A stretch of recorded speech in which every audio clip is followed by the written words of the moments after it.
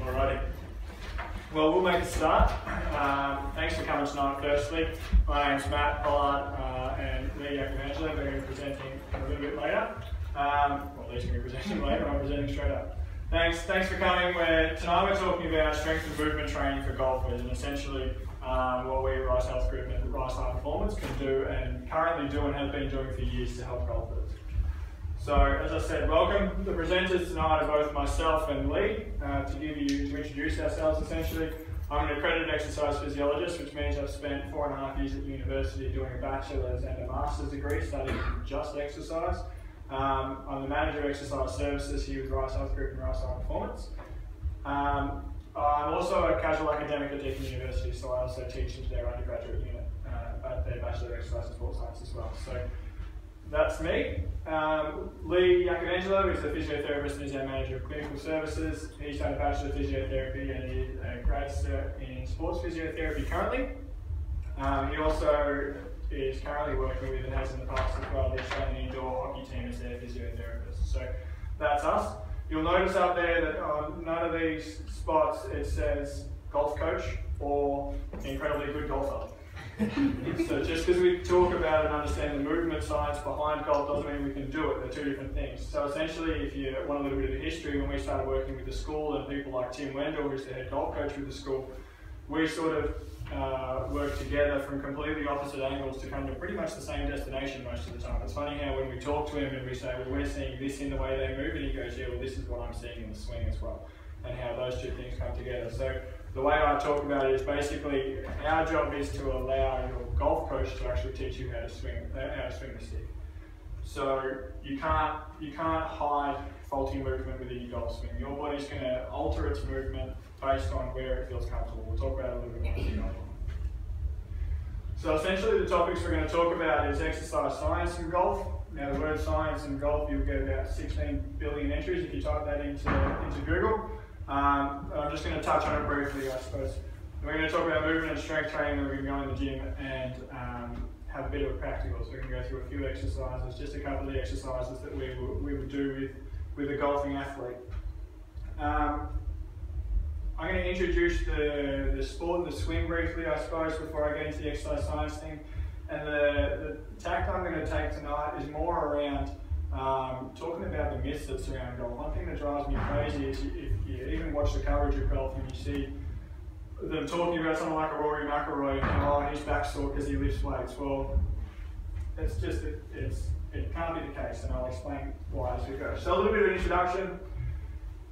There's approximately 55 to 80 million players across 136 countries in the world. So golf is really widely played. The beautiful thing about golf is whether you're playing for recreation or you're playing it for a job, the goals are pretty much the same. Have as few shots as possible, which I seem to struggle mightily with, and remain injury free.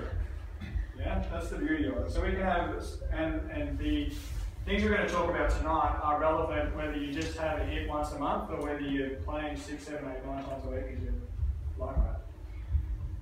The other complexity when you look at golf is the average round takes between 3.5 and 6 hours to play 18 holes. So if you look at that in isolation, you go, okay, it's an endurance-based sport. When you consider a tournament as well, like practice rounds, you might have 6 days straight, say, of 6 hours a day on the course, not including warm-up time and time to get off the course. 60% of that time is spent preparing or taking a swing, 25% of that time is spent putting. So when you look at that and say, okay, it's an endurance-based sport, but then you come down here and you go, we need to make that golf club head reach speeds of over 160 kilometers an hour, okay, maybe it's a power sport, and you've got this nice little mix of both ends of the spectrum. Basically, you can't be a total endurance and power athlete, they're completely opposites. So the fun in training a golfer, I suppose, is you've got to consider completely both ends. You've got to make them an all-round athlete, otherwise you're leaving things off.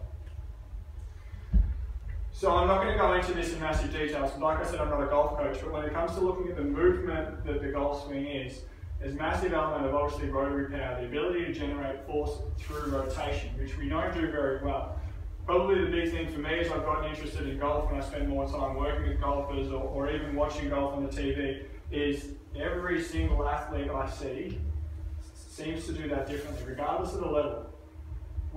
as golfers, we're not great at generating rotary power, yet we've got to come from here and somehow hit the ball that way well. So if we can't generate force through rotation, we can't hit the ball well. Force generation happens through all three planes of motion. So I talked about we need to be able to rotate to hit the ball, but at the same time there's a weight shift from your back to your front foot as you follow through.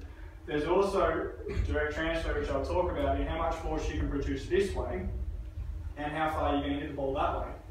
So all three planes are covered, and that's where it becomes really complicated.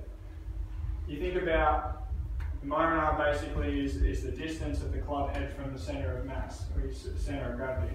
That's going to change for every single person, is different. That's going to change when you change clubs. We talked about the club head speed reaching 160 kilometres an hour. There's something called the speed accuracy trade-off, which basically, the faster you choose to move, the less accurate you're going to be. The more accurate you choose to be, the harder it is to move fast. Yet again, we're going to move that club head so fast, hit this little tiny ball, 300 metres that way. It's an incredibly complicated thing. So this is why when you type in golf biomechanics into Google, you get 6 billion hits. That's a made up stat, by the way. So I said I'm going to start talking about I'm going to start covering a lot of the myths. So to get better at hitting golf balls, I just need to hit more golf balls. This is probably the big thing when we work with golfers that take their golf really seriously. The amount of golf balls they hit is out of control. So I'm just going to give a couple of fun facts here. They're probably a little bit off topic for what we're going to do later when it comes to movement, but just to give you some take-home points today as well. So this here, if you think about hitting balls at a driving range, that's what we would call block practice. That's putting the ball on the ground, nothing changes, we hit a golf ball. We grab another ball, we put it in the same spot, we hit another golf ball. We do the same thing over and over again. It's blocked practice, nothing changes. But when you consider golf as a sport, it's actually quite random. You hit a ball, and then you're going to walk up to a completely different slope, grab a different club, and hit a different way. It's quite random in nature. Basically, this was a study done in 1979, was the original, and it's been followed up with a heap of different skills since. But what they looked at is, if you practiced in a blocked format, whether that would transfer to either blocked or random skill retentions. So what's confusing here is this was just a series of lights, and they had to touch whatever light flashed up. And the longer it took them to touch the light, obviously the longer time they got. So being higher up on this graph is actually worse. So when the lights went off at random intervals, and random lights went off, and that was the way that they practiced, this was the skill acquisition phase, or the training phase. So this is your training. So blocked practice would be sitting at the driving range, hitting 6 billion balls with the same club over and over again. You can see that their performance improves ever so slightly. When it was random, and you practiced with different clubs from different angles and different orientations, we actually improved our skills quite dramatically. But if we go down the end here, it gets quite confusing. So that's blocked practice into random retention. You can see how that skill drops off. So how many of us have spent time at the driving range and gone, I'm flushing it, I'm hitting the ball so good right now. You go out onto the golf course, you hit your first one nice, and then you don't hit it any good after that.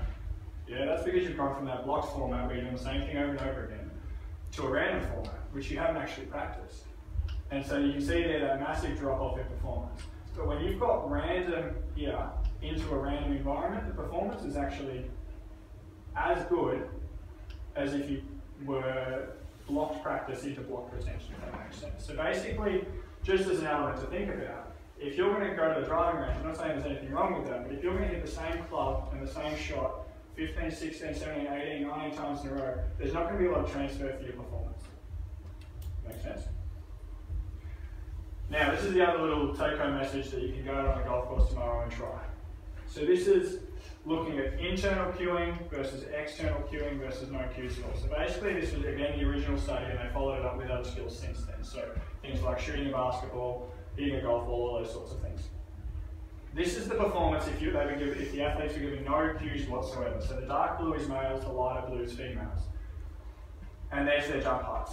Now, if you gave them something external to focus on, so if you said, I want you to go and touch that roof up there, go get it, jump as high as you can, touch that roof.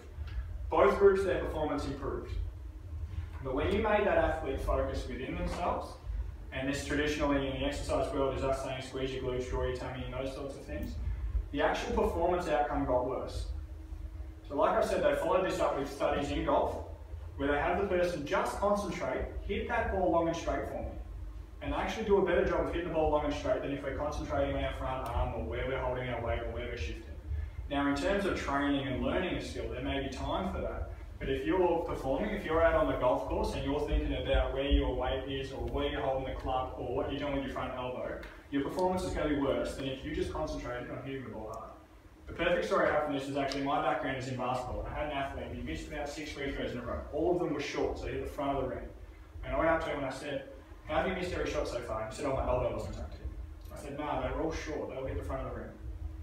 I said, "What do you think you should do?" And he goes, "Tuck my elbow in?" And I said, "No, just shoot it a little bit further." And he did, and the next one went in. But it's amazing how we get like that, because we get so technical in ourselves. I need to have this here, and we learn the skill so in depth. But actually just thinking externally, and just thinking about it in a basic manner, hit the ball straight, will actually improve our performance. To get better at hitting a golf ball, I just need to hit more golf balls. Further to that, most injuries in golf are actually overused. The sport is incredibly one-sided. You do rotate into your backswing, but when you actually follow through, you don't get a lot of rotation through your trunk. Most of it actually comes through your hips. So the sport itself is fairly one-sided. So if you do the same thing over and over again, you're actually predisposing yourself for injury. And this study looked at this, and they said most of the injuries can be prevented by a year-round sport-specific strength and conditioning program, which is convenient for me, and a short program all month, which again is what we do. And their last point was an adjustment of a golf swing. Most golfers jump to this first. "Oh, I need to get a golf coach."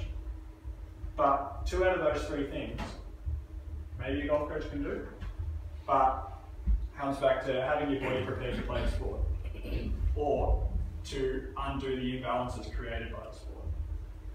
To get better at golf, I just need to strengthen my core. This is another one, so people will spend an eternity doing planks and sit-ups and side planks and, "Oh, I've got the strongest core in the world, I'm going to be a good golfer."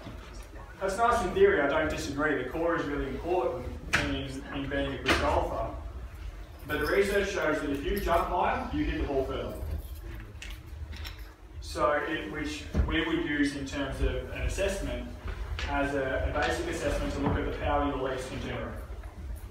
The core's going to be a factor, but very little. And if you look at long drive athletes in the States go around and just go Happy Gilmore style, look how far I can hit the ball, they have a vertical jump of approximately 30 inches. That's about 8 inches higher than the average PGA player. So if all they do is hit the ball far, and they've got a lot of low end power, they're hitting the ball a lot further than the average PGA player. Furthermore, again, they followed it up with a study, and sure enough, basically your vertical jump correlates with how far you can dribble the ball. Yeah? Strength training hurts my back is the fun one, because the research will show the most effective treatment for training, for preventing and treating low back pain is actually strength training. So if strength training is going to hurt your back, the strength training is not being done very well. Major ways to do that is improving movement pattern, improving strength, and improving load tolerance, and improving stability. Is that the correct training? Like, so obviously doing the squat properly rather than... Yeah, exactly. So if strength training is done poorly, you can hurt anything. And we do see quite commonly people will go on a deadlift somewhere and they're going to go, "Oh, I hurt my back deadlift." When you look at their deadlift technique, it's deplorable. And that's why. You put the body under load positions it doesn't want to be in, it's going to get injured. Yeah? Come back to a deadlift, I'll talk about that. But you're right, that's where appropriate strength training basically is the most effective treatment. I should answer this with pictures. If I do strength training, I'll get big and I'll lose my mobility, flexibility, and I won't be able to hit a golf ball. Tell me more about this guy's mobility over here, who lifts weights for a living. Or this guy over here, he's a pretty big unit. He's struggling with mobility, you reckon? Exactly. We've got a guy that works with us who's the second best Olympic lifter in the country, and he's by far the biggest dude in our team, and he's by far the most flexible. So what is mobility? I guess looking into this a little bit further and going down, we'll talk about what's actually happening when you feel tight. Does anyone know the difference between mobility and flexibility? Just quickly, question of the audience. What's that? Joint. Good try. Essentially, flexibility is how far your joint in isolation can move through range. So if I can lay you down on your back and I can grab your leg and I can pull your leg all the way up and kick yourself in the face, that's your flexibility. But how far can you do that yourself? that would be your mobility. Essentially, flexibility is how far can someone else move you when you're completely relaxed. Mobility is how far can you do it yourself. Okay. So, what's happening when you feel tight? I'll talk about this guy, Charlie Weingraf. He's funnily enough, he's a mix of Leigh and I, basically. He's a physio and strength and conditioning coach, or an exercise physiologist, essentially in the States. He works with the Toronto Raptors, which are an NBA team. He suggests that if you do a proper, well-structured strength and conditioning program, you probably don't really need to stretch. Because by having that balance in your movement and strength, the stretching side of things is just an extra that you don't even really need. And what is tightness? Tightness, most of the time, it's two things. It's either muscle getting overloaded because it's getting used way too much. And I always use the analogy that if you had, I'll do us again, Leigh and I that worked for you, and Leigh was constantly outside drinking coffee and not doing any work, and so I had to do his work and my work. Who's going to complain first, me or Leigh? Me, I'm doing twice as much work, you know? And more often than not, I'm, say, the lower back in a golf swing. People don't have the mobility in their hips, which is Leigh, he's outside drinking coffee, so the hips don't do as much work as they're supposed to. So then all of a sudden the person moves far more than they have to through their lower back. And at some point, the lower back gets tired of working too hard, it feels tight, and it gets painful. Yeah? And what most people will do is they'll come along and they'll just keep me along and keep encouraging me, massage the back or give the back a stretch, make the back feel better, keep working, Matt, you're doing well.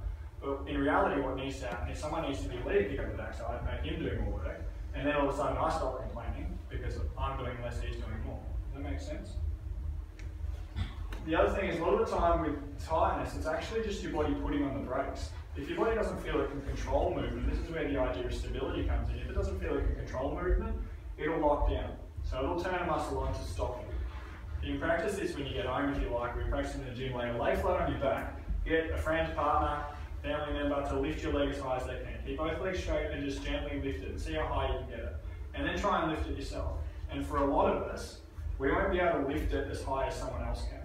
So when we switch off the muscles, the body can actually move a lot further. And to give you the idea of flexibility further, if we put you under an anaesthetic, so you're asleep, I could probably get you all to scratch your nose with your toe.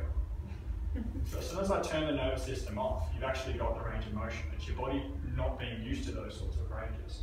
So when we talk about being tight, appropriate movement and strength training will remove that entirely. Which again is one of the most common things we see in golf, is tight lower backs. Alright. This is one of my favourite quotes. I put this in most talks that I ever do. Strength training is coordination-based training with increased resistance.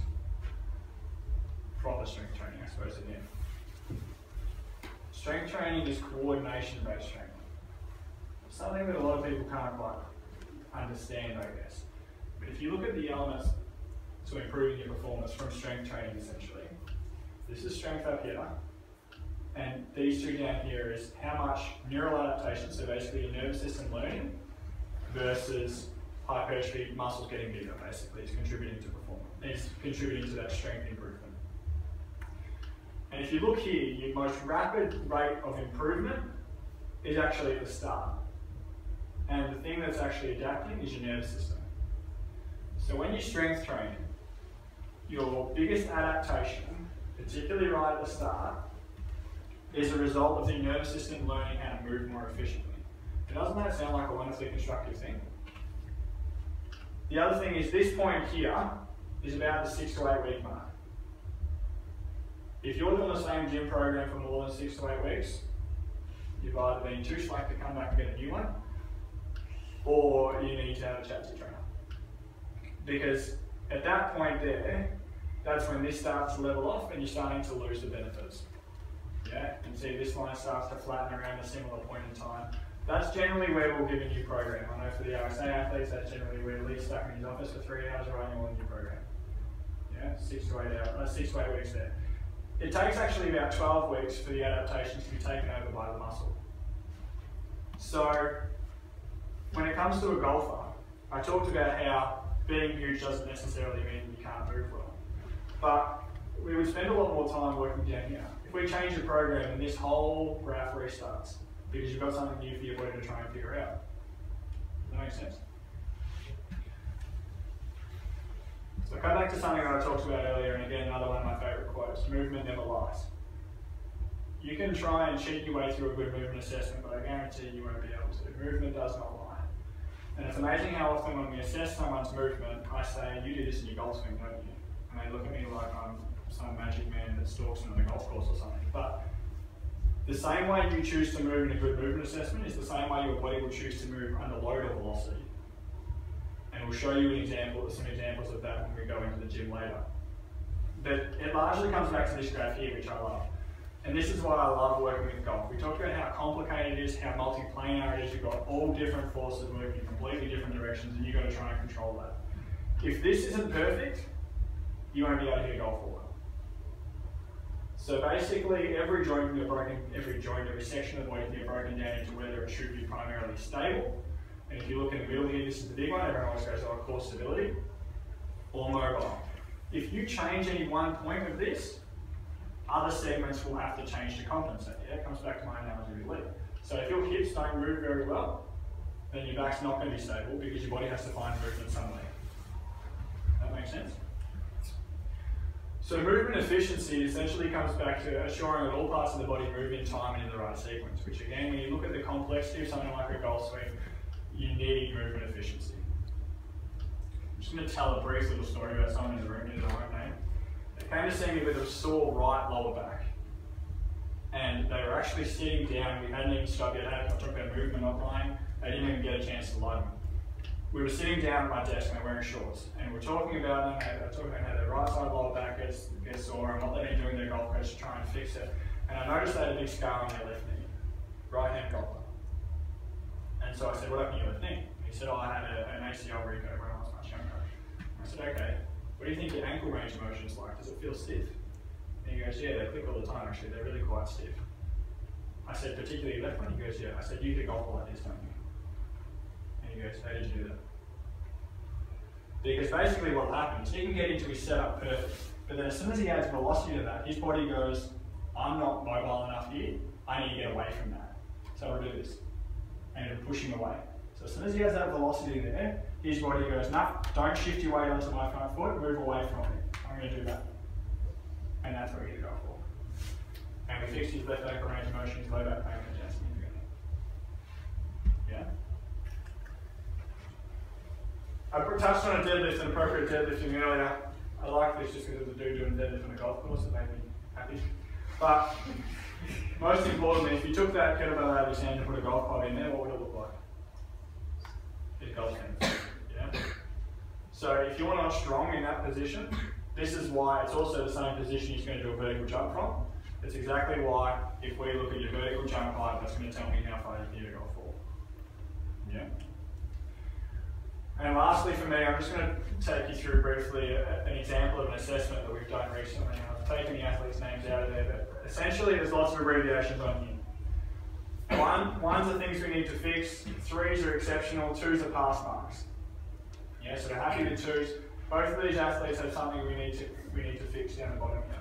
Funnily enough, that RS stands for rotary stability. So if they don't have rotary stability, everything can go to your golfers. We need to fix that. Yeah? And then if you come down here, we look at their vertical leap. So we look at their ability to load and explode, which is a counter movement jump. So straight down, straight up. Load the system, explode out, and how much height they can go. This bloke over here, anyone know what the best counter movement jump ever tested at the AFL Combine is? 85 centimetres. He's just a lazy 1 centimetre off that. It's not bad going. It's a pretty good jump. Kind of like telling you again that golfers aren't athletes. Funnily enough, hits the ball a fairly long way. Then we go to this athlete over here.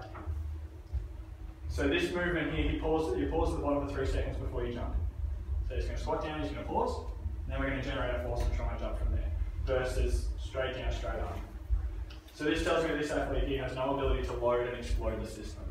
And again, in their golf swing, they tend to just muscle their way through. Yeah? So we need to teach that person to load up and explode out of it. Then further down here, we've got their strength measures. Both you can see a pretty strong, powerful athlete can move a fair bit of weight. So this sort of thing is then going to lead into their program design. So this guy here is going to work on that load and explode, that ability to absorb force and create it really quickly. Whereas this guy over here is probably going to work more if you look at these numbers here. His strength on 2 legs compared to his strength on 1, which is this. Lots of abbreviations going on there. You need to be strong on one leg in golf because as you transition your weight from one side to the other, as I said, if you don't have good, strong single leg strength, then the same thing that we talked about with the ankle range of motion is going to happen. You're going to go, I'm really strong over here, I'm not strong here, so I'm going to transition away from that. So if I can make you strong on one leg, it goes even further towards making you go further. Is there a correlation between your powder weight for a vertical lift? So if you get heavier, you're not going to lift yourself off the ground as easily? Yeah. So, essentially you're entirely right. You've got a big, powerful frame. A big frame, you can't jump very high, but if you can get that body weight behind the golf ball, it's still going to go a long way. Yeah. Any questions for me? I'm going to hand over to my sidekick then. We'll have plenty of time for questions later too. Thanks, Matt. So yeah, Matt introduced me before, but primarily I'm physio for RSA and I work with the RSA athletes here from a strength and conditioning point of view in the gym. Pretty much what I'm going to touch on is rotatory power, the importance of the whole body working together to be able to create a coil followed by a recoil. We want to coil and we want to uncoil. I'll also talk about core and what is core really. So touch on that. So this is Peter Cohen. He talks about staircase drill. But why I like this is because rotation is generated from the feet working all the way up. So we work with rotation from the ground up. So and once again, same with Matt, I'm not a golf coach, but I just try and work with movement patterns. It's important when we look at this that he coils. So he starts with his feet, he's coiling through his ankles, his knees, coils through his hips, his pelvis, through his thoracic spine, shoulder blade. So really nice shoulder blade mobility through there, as well as his shoulders. And so in that point there, he can actually store energy at the top. So he's coiling all the way up, storing energy, and that ability to uncoil and release energy all the way down.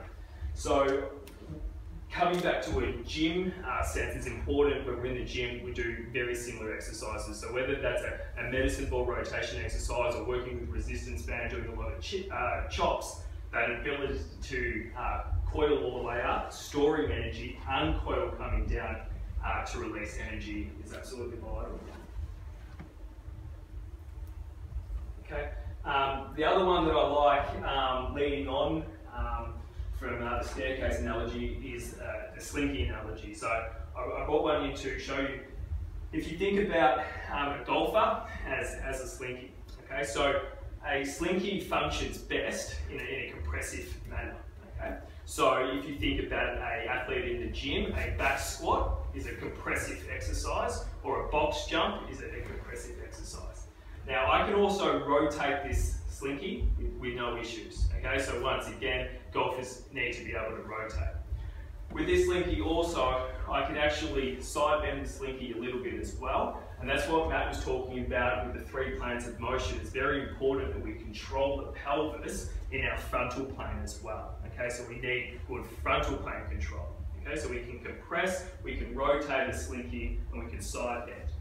But where a lot of I think golfers get caught out is if we, for example, if we start to laterally flex this slinky, okay, and then add a compressive element, the system collapses.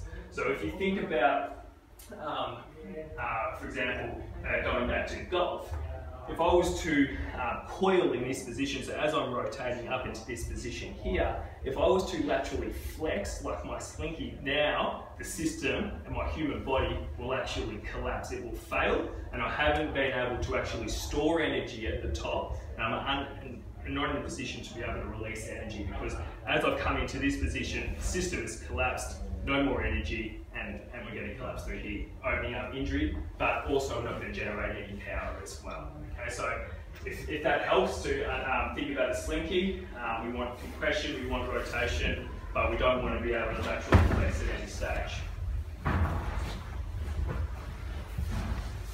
I will touch on rotatory musculature because it's really important that we do train this in the gym.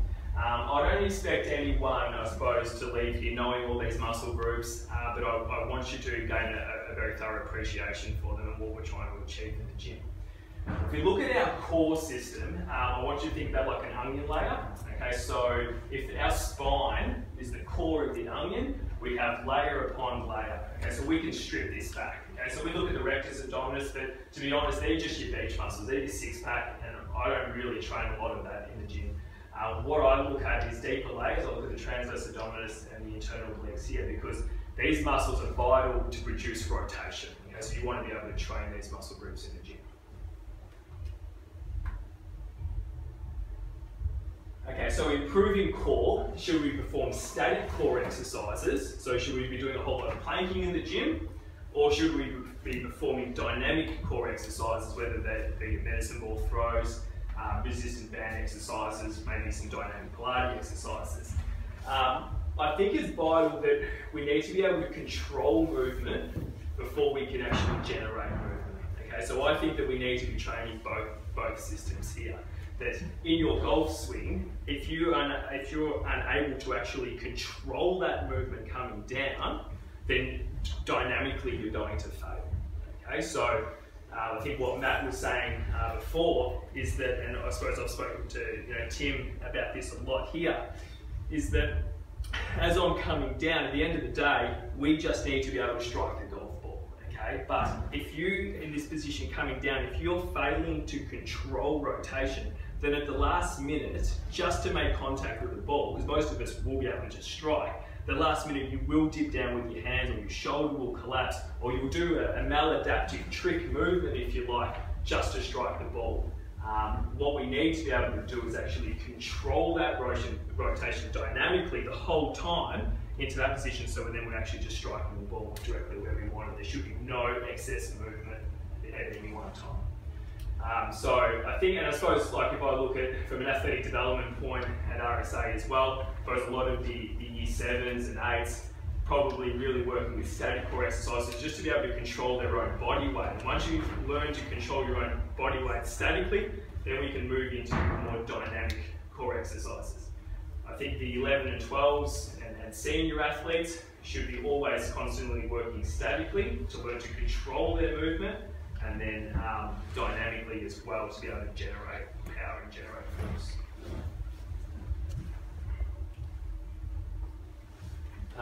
So once again, I've just taken away layers, internal obliques, and we look at external obliques. If you look at the internal obliques, I remember it, and I've spoken to the kids here, that hands in your pocket, okay, for internal. So we look at the orientation of the fibres that go inwards. And then we look at the orientation of the external obliques, which is more horizontal.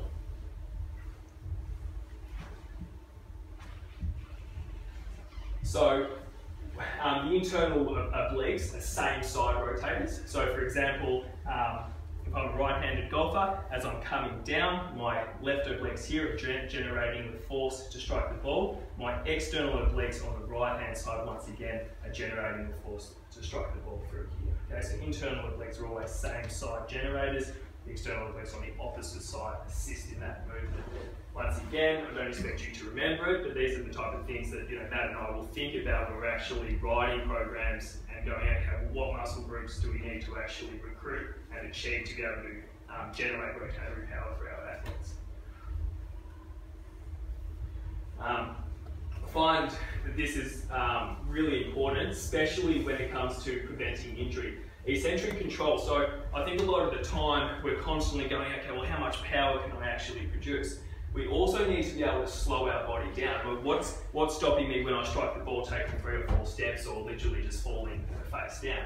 So our body will also work. So I've talked about internal obliques as the same side generator. So this is working, my internal obliques on this side are actually working to slow my body down, okay, on this side. So it's the opposite muscle. So it's vital that we do that because the ability to decelerate and stabilise the spine against forces that twist it is critical to preventing spinal injury. So once again, if we think about the golfers in RSA, we might be doing a medicine ball throw, and we can talk about generating power. Well, it's also important to actually learn to be able to catch the ball, store energy. Can they release the ball, but then also learn to decelerate? because if they don't, they're then just going to twist through their hips, or is their knee going to collapse in because they can't actually learn to decelerate their body as well. So I think we also need to think about rotatory power, but how well we actually control that and can quickly decelerate our body. So if our obliques are inefficient, then our ability to absorb, so if I have inefficient obliques, our ability to absorb rotation in that position, disperse and release forces are going to be altered, right? Consequently leading to altered rotatory power in golfers. If we have altered force control, it is a catalyst for tightness, for stiffness and decreased range of motion, which ultimately and potentially can lead to injury. The other little bit of food for thought is the lack of proximal stabilisation in our core decreases optimal distal mobility in our shoulders. So for example, if I, once again I'm winding up, if I have really good control through my pelvis, I'll just jump ahead, if I have really good control through my pelvis, then I'm actually able to produce more mobility through my thoracic spine and my shoulders. But if I'm weak and unstable through my pelvis and I'm falling into strange positions, I can't get up far into these positions, okay? So once again, I want you to think about creating a solid foundation for your pelvis to achieve mobility higher up. So if I was to sort of summarise what my section was, we must train the whole body to create rotation from the ground up. So I want you to think about the spiral staircase, okay, working from ankles, knees, hips, lumbar spine, thoracic, shoulder blade, shoulder, working all the way up in this staircase format. We need deep abdominals, right, as well as our glutes are imperative for rotation. So probably something that, when I was talking about your obliques working for rotation, it's very important, obviously, that the power comes through my glute as well. So we must train that as well. And the ability to decelerate and stabilise the spine is just as important as generating rotatory power. Okay, so we must train both in the gym. Before I move on, does anyone have any questions at all for both Matt and myself? Just one of the early graphs you showed about changing behaviours you get to a certain point. Muscle memory sort of type of, is another phrase for that type of thing. Historically, it's been talked about 500 to 1,000 hits of a golf ball for it to become muscle memory. Have you got any expansion on that? Yeah, so the body and the brain is incredibly complicated in the way it works. A lot of the times those skills can be changed actually instantly if the body is compensating for something, if that makes sense. So the movement correction center, if you like, actually sits below your brain. So have you ever tried to change something in your golf swing and you're okay, I'm going to do this, and then you line up to hit it, and then as soon as you start swinging that golf stick, something happens and you can't do what you're trying to achieve.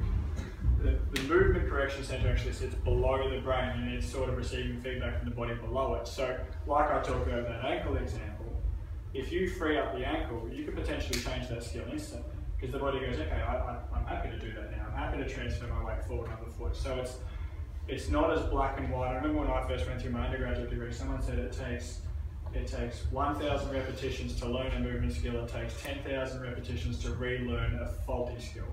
It's nowhere near that black and white. It depends on why the skill is compensating, and when you look at that block versus random practice idea that's up on the screen now, it's going to depend on the person, it's going to depend on the way their body moves, the way their body works, how their brain processes information. Unfortunately, I don't have an easy answer for you.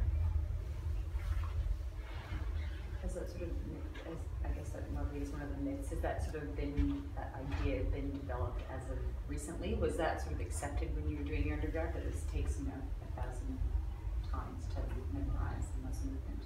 Yeah, I would like to say that was recently, but I did my undergraduate in 2000. I graduated from that in 2010, so that was 2008 that I got told that. So sometime in the last 8 years, that shifted fairly significantly, I guess, with a better understanding of how the brain works, I suppose, and applying. Even you look at that research, so that's in 1979, and a lot of those concepts didn't really get applied to skill acquisition until very recently, to be honest. But yeah, it's been a bit of a shift. Yeah. Beautiful. All right, well, what we're going to do now then, we've got a couple of thank yous to make, I believe. Yes, we do. So just quickly what we do, obviously we've got the rehabilitation, strength training, athletic development side of what we do. We've obviously got a Pollard centre as well. We'll take you down and show you all the heart pump centre. More importantly, this is the next one, we just want to thank our sponsors, which you've got little goodie bags there. There's a lot of things in that, and in terms of door prizes and things that helped us put on the night. So we've got Earth Choice, by Nature's Organic, Cool Core, Barrier Plant, Real Estate. We've got a couple more, I believe. I'll set one for me. Oh, mate. We've got Whole Food Nurses, we've also got Mixed Golf Knox as well, which have helped contribute to our goodie bags, but also we've got raffles going on and things like that too, which will happen later. So what we're going to do now is we're going to head down to our gym. We're going to take you through a couple of sample exercises of things that we would do, which are going to be a really nice one because I'll be able to show you an example of how I can see what you do in a golf swing from an exercise. And then we've got some food and some drinks and stuff going on afterwards. Okay? So,